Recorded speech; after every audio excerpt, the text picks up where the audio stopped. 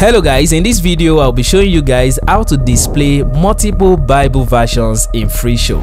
If this is your first time coming across this software, it's an amazing software that allows you to automatically generate presentation, auto search lyrics, and is completely free. Now go to your Freeshow, click on the scripture tab.